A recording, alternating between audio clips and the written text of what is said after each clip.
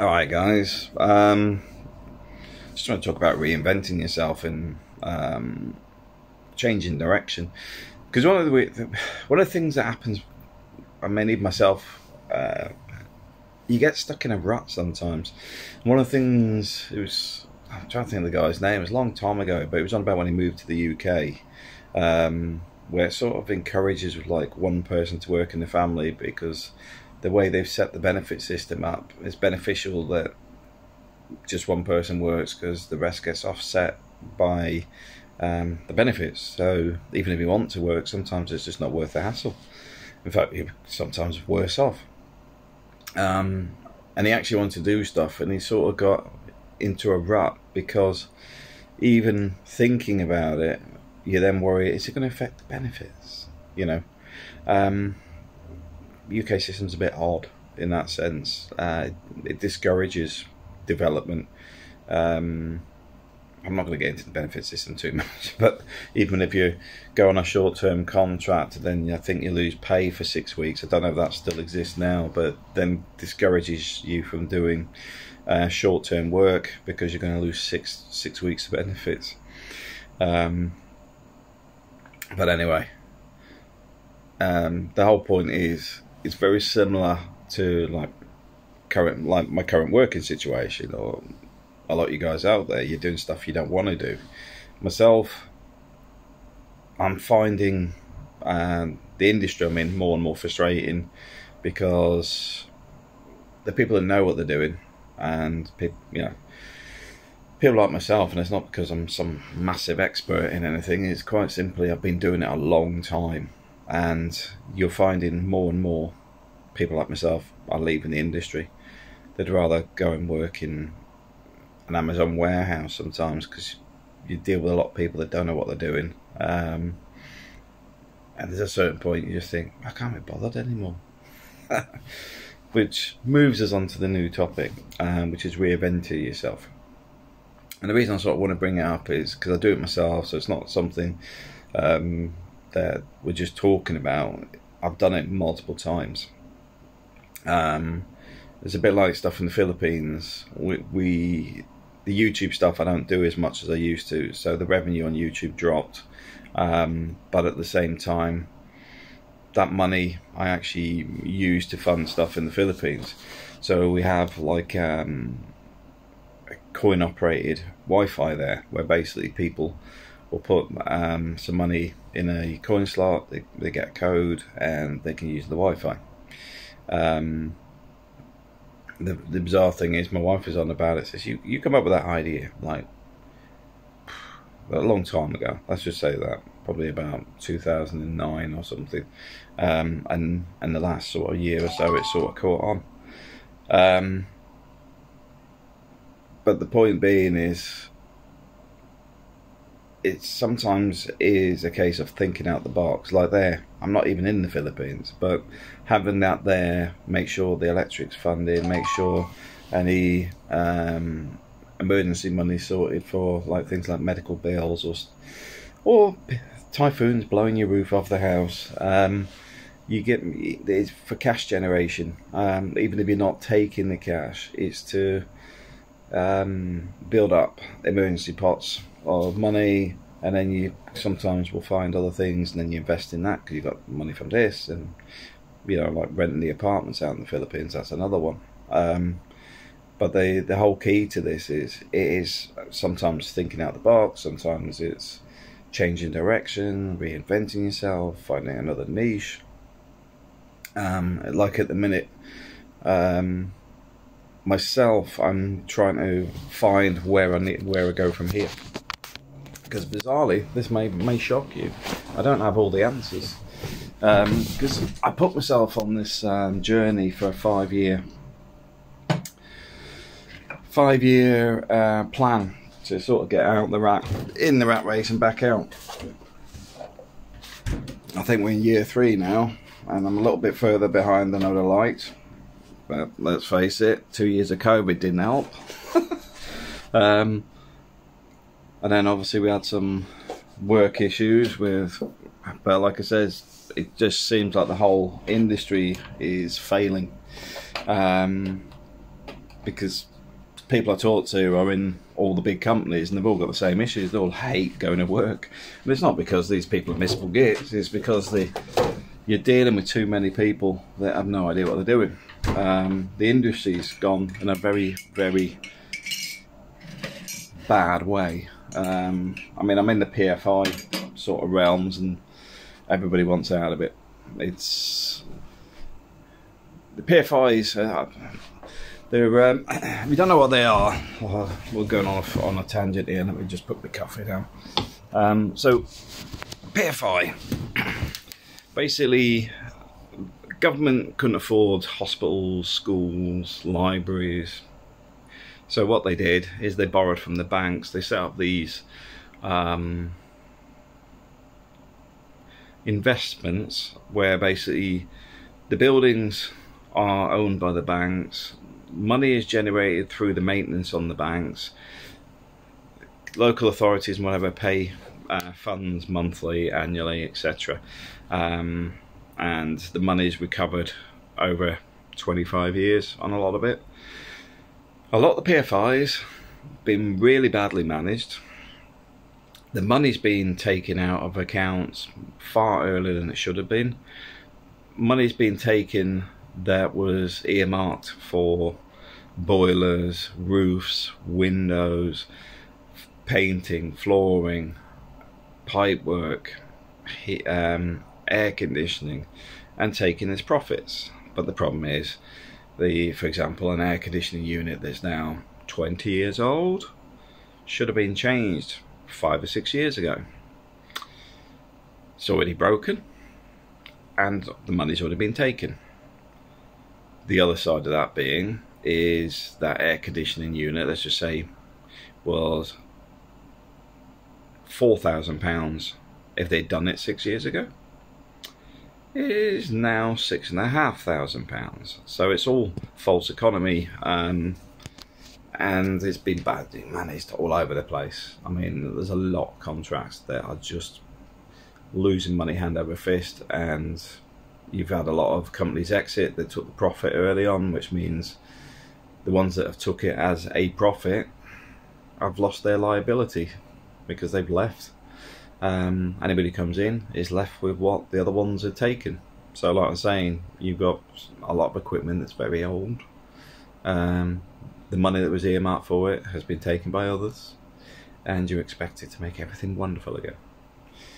And a lot of people can't understand why it doesn't work, even when you sit and explain it in basics. And you're just going, I can't understand this anymore. So that's what I deal with on a daily basis, and I've done for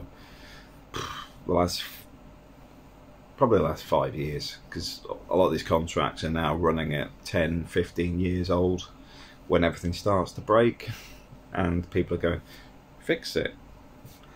There's no money.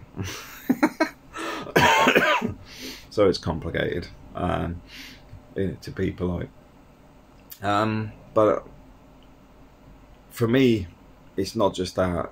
I want to be home with these guys, you know, I want to be home with the family. It's not a case of I'm happy doing this, and like I said, I set a 5-year on it, and the whole point of the 5-year was that I committed to that, and then I must go back to Spain, because it's very easy to get into a good financial situation, in the sense of it's reasonably paid, and you get comfortable. But at the same time, I've lived out in the Philippines on virtually no money and been much, much happier.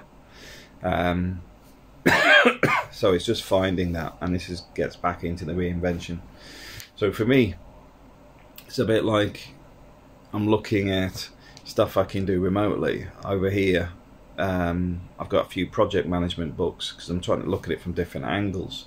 IT project management and how that works in comparison to construction. I look at construction, and there's documents I can produce that I can sell for people. You know, for example, offering risk and method statements, or, you know, all the boring, tedious stuff. But I can sit in Spain and do it. Something I can badge up and sell as a pack, you know, for small construction firms. This one covers roofing and the different types of roofing, and then revise it every year depending on how many I sell, or I put it out there and then they say can I have a different revision because the regulations have changed, then I update it as a separate charge. The point being is looking at how I can still use my skills but in different ways. I've also got Python there. I'm learning to get into Python. I say get into Python because I'm not 100% where I'm going with it yet, but I know I picked that stuff up quite quickly. With coding, a lot of it is down to having a functionality with it. If I understand a project in the sense I've got to get from A to B, I can learn it quite fast because I've got an objective and I'm trying to work out how to do it. And then you pick that up over time. That's where my Excel skills come from. Is every time I was doing something, I would then add to my Excel knowledge, and I just built it up over time. These are things where I'm thinking out the box to, in the sense of still in my same realms, because like the coding piece will be around CAFM systems and maybe creating something for, like I say, risk and method statements on a digital version that's connected to tablets, the cloud, blah blah blah. I'll see where it goes.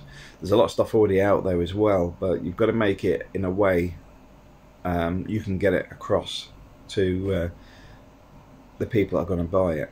I mean, there's a lot of really good software out there for being designed for bigger companies, but big companies often aren't managing their facilities in the sense of they sub it out, hence we get back to the PFI problem. And those sub companies, if they're using, say, Concept, Maximo or SAP or one of the other ones, and it's already set up, doesn't matter how bad it is, they go, well, we already know how bad it is. If we change to something else, it may still be bad. It's this whole negative arena in the sense of, yeah, we know it doesn't work, but if we try and fix it, we might make it worse.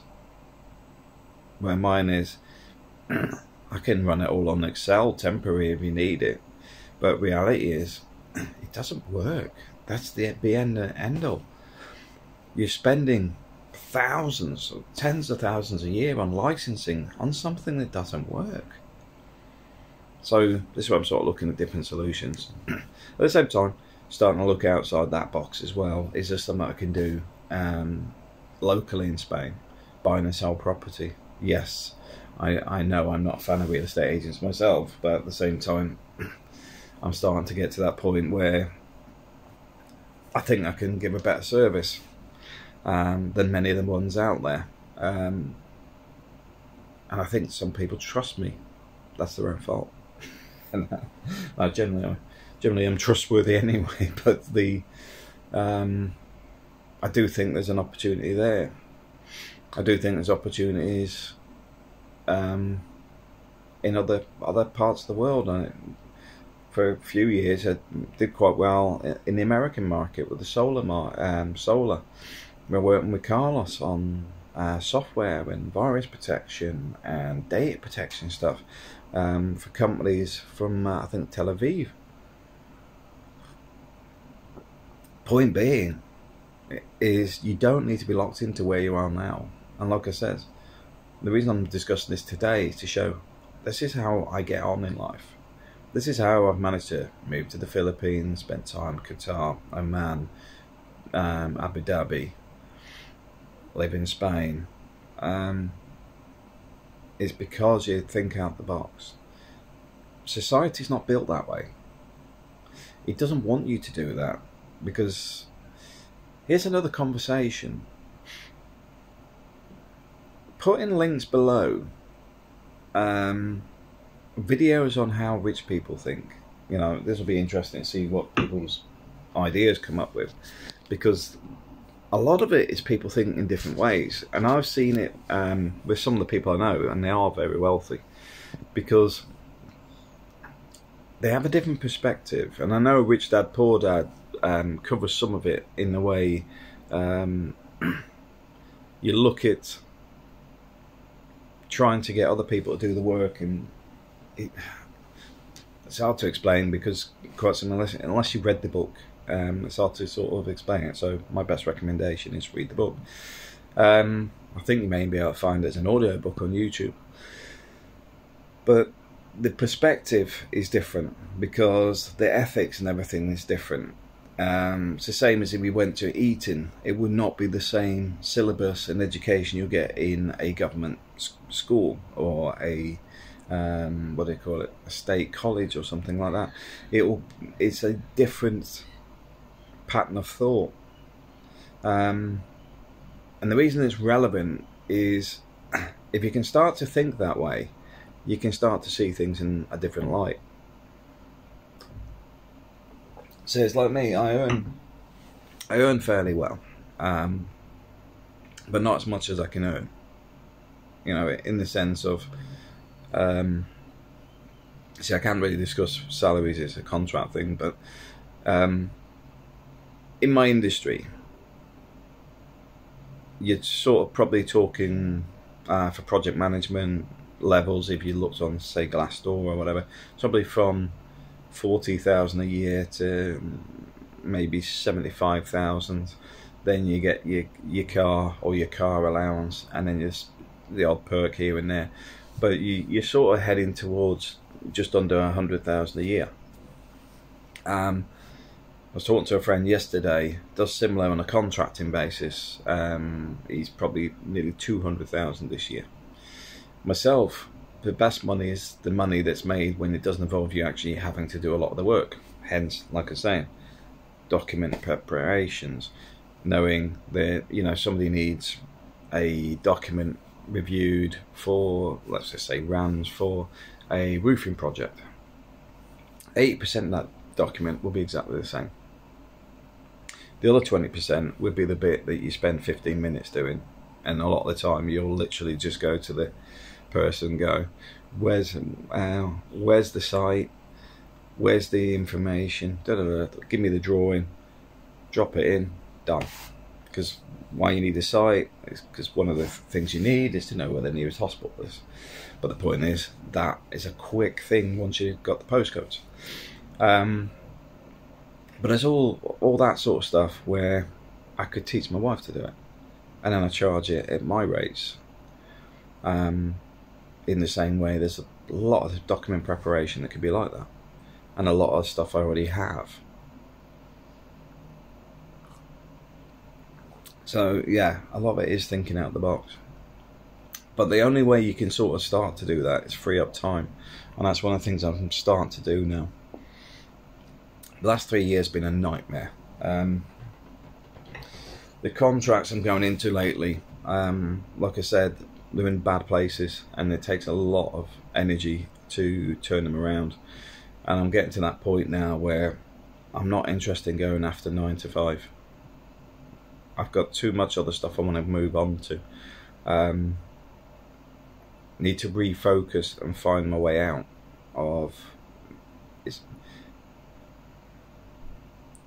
sort of like a rut, in the sense of, for myself, I see it's a rut, but as a business, they see it, the business is getting turned around. So it's sort of like that, because you actually, for the business point, it's very good, and for your personal, you're not moving forward. So there's a lot of that to do. But the point I'm bringing up is you can find these ways out. And I know sometimes, if you haven't got any current skills that you see yourself, first thing you need to learn is you can still retrain, you can learn, you can find new things, you can still progress. The first step is actually recognizing you have to. Nobody's going to do it for you. Life is only as easy as you make it. My life is a lot more complicated than the average other person, because, you know, take care of some of the family stuff in the Philippines, you know, like losing the roof with the typhoon, my house is in Spain, I work in the UK. It is more complicated than others, but that should highlight the fact that if your life is less complicated, you should be able to do it easier than me. The whole point is realizing, upskill, learn, train, move forward.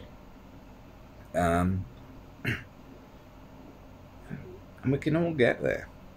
Like I said, the advantage you've got over a lot of the other people out there is they've got no incentive to do it. It goes against society. They want you to stay in the same job for 20 odd years. And let's face it, it's something that I couldn't do. It was, you know, somebody could work in the same job for 20, 30 years, then just retire. That's not me. Now, don't get me wrong, everyone has their place in society, and I understand if some people do that and they're happy doing it, and it's like people that retire then move to Spain. The fact is, they made a choice that that's the safe route. When you start going out the box a bit, the route is a bit more precarious because the safety nets are gone. You know, I don't get unemployment benefit in Spain. My medical cover is private. My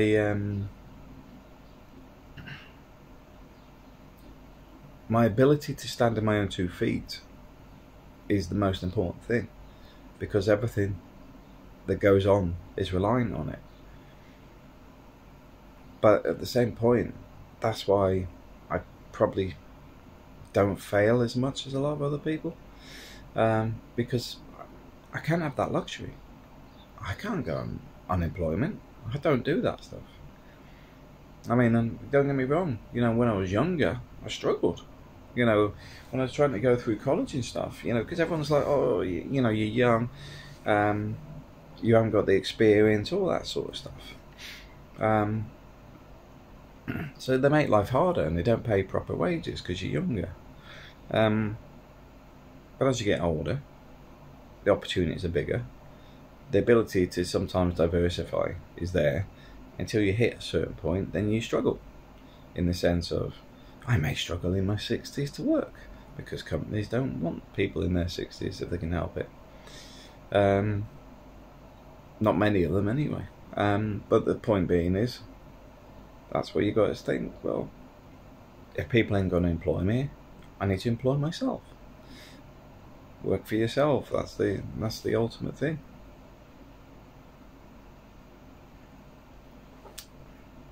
But the point is, you need to work out how to get forward. Yeah,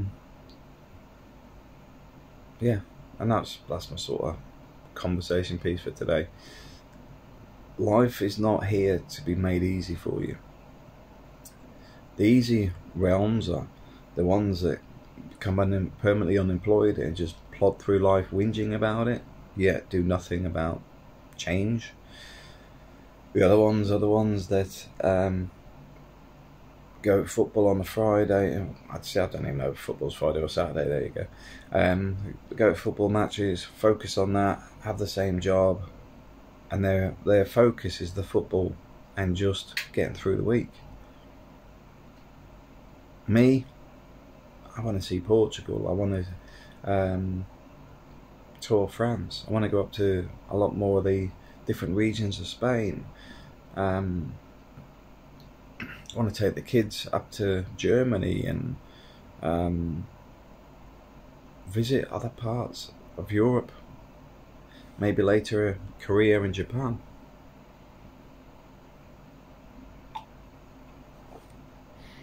But not on a 2-week holiday a year. I want to condense my income, so my cash generation is either automated or it's done at certain times of the year, to free up my time to actually do stuff I want to do.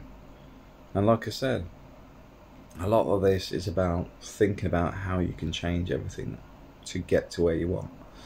I've sort of lost that focus for a bit, and I know I have, and that was caused because of the work stuff. It's just been painful, but I'm sort of getting back on my own path again. But I knew that when I took this on, that the rat race is not where I want to be. It's not my it's not the way I think, you know. Yeah, there's more to life, and once you've been out there, it's very hard to come back to it. And once the whole point of me being in it is, my thoughts are, my conservatory is getting finished in January, so my house is built, my office space will be ready. That's when I can start focusing on getting back into moving forward again. And don't get me wrong, we've achieved a lot in the short period of time, but we took a lot on the chin. We took a massive amount of pain over the last few years, but that also reinforces the fact you can do it as well. You can move forward. Don't accept where you are if you're not happy there. Think about how you can change it. Doesn't mean you have to go off the wall and say, I hate my job, I'm quitting. And think about it. It's like, here, it's Saturday morning, I'm sat having a coffee, looking at my books, thinking I need to read my books. Do you want to see what books I've got? It's a bit of a dump over in the corner at the minute because I'm starting to get stuff ready for going home for Christmas. But see, even here I've got about relaxation. I've got Elon Musk here. F work, let's play. Surrounded by idiots. The Digital Nomad Handbook. David Mitchell. It's autobiography.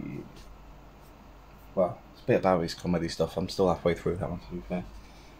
How to Thrive in the Virtual Workspace. Rules of Wealth. The Rules of Life. Uncommon Knowledge. The New Silk Road. The Chimp Paradox. And then down here, as I said, I've got Project Management Handbook, Project Management for Absolute Beginner's Guide, Captain Code, which is part of my moving into Python. And then I've got loads of magazines. I buy some of these ones from the airports, like the Windows 10 manual, and what else we got here? There's one for the Googles and the what's the other one? I've got Google.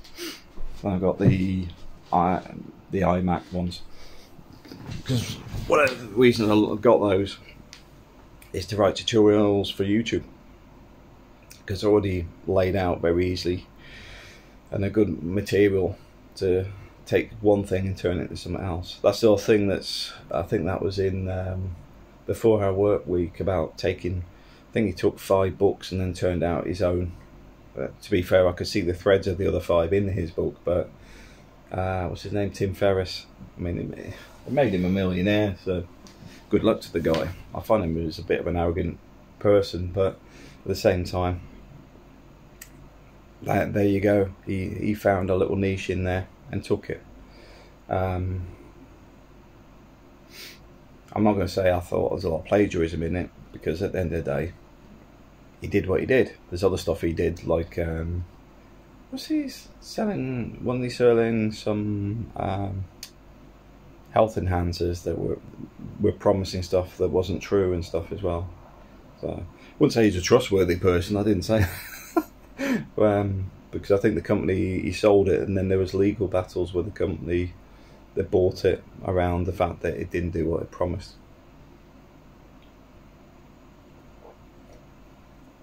But there's 2 things there. Firstly, good luck to him, he got away with it. Or ethically, what a horrible guy. You know, he missold something, blah, blah, blah. 2 different perspectives. And one of them is more the way a wealthy person would think, and one's more of the average person with ethics. And when I say wealthy person, not... it's the mindset. It's seeing the opportunity.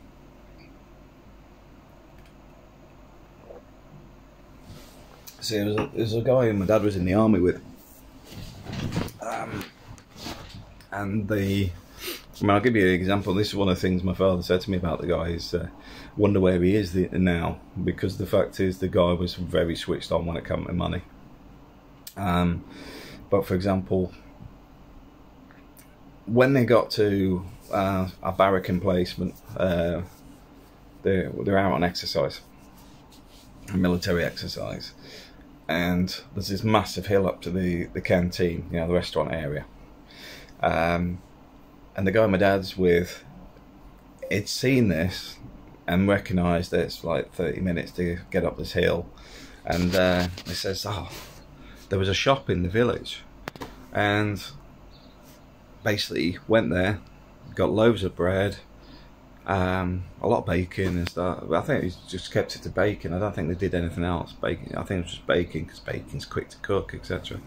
And he already knew how many slices of bread you would get out of a loaf, so he knew how many sandwiches you could make, which he knew how much profit he could get by selling bacon sandwiches. As soon as they started cooking them, they started selling them to soldiers that are coming in because they're cold, they're wet, they're hungry, and all they can smell is bacon, because obviously they're on the way to the canteen. Well, I'm not being funny. If you've been in that situation before and you've been out on a jaunt or whatever and done a lot of walking and stuff, you're going to eat that bacon sandwich on the way to the canteen, then eat again, because you're starving, you're cold, you're hungry, and you're like, you just want something. And everywhere they went, you know, because he was stationed with my father, the guy would see opportunities in everything. You just see it, bang, yeah, there's money to be made in that. My father was saying, I wonder where that guy is now, you know, because obviously my dad retired and he hadn't seen the guy for a long time, but he could pretty much guarantee the guy would be a millionaire, because his whole mindset was, oh, opportunity. It's not, oh, I'm an engineer, I only do engineering. It's, where is the opportunity? You know, it's the same as the guy that's seen the dust covers on tyres and noticed that I think it was a Porsche or a Ferrari, I can't remember what he's seen it on, but the point is he's seen it was the same little plastic dust covers on that as there was on a normal car. So he made these specialist ones for Ferraris and whatever, business from nothing. And it was like literally stuck in a traffic jam and just looked down and thought, why don't they do something that's specialised on that? And it's those little things, little moments that can change your life. Because like that, I think he started off making stuff in the garage, and then business developed, and I'm not sure if he sold it on or whatever, but you see the opportunities there. I've got one down here at the minute. I'm going to have to get this out the box. I've got to find a space to put it. I've got a very, very expensive printing machine there that does barcode labels and specialist labels. Never used it yet. It's cost £3,000, and like I said, starting to get to that point where I'm wanting my time back. That's where I need to focus, learn to use it. You're probably thinking, well, where are you going to sell those? It's a high-speed printer that does labeling, barcoding, you know, for the industry I'm in, plus many others. eBay, small eBay business running a small online business that links into LinkedIn for companies wanting their own barcodes on equipment. There's opportunities there. And the industry I'm in, I'm connected to a ridiculous amount of people in the same industry that look after buildings. When I say buildings, I'm talking hospitals, universities, colleges, railway stations, banks.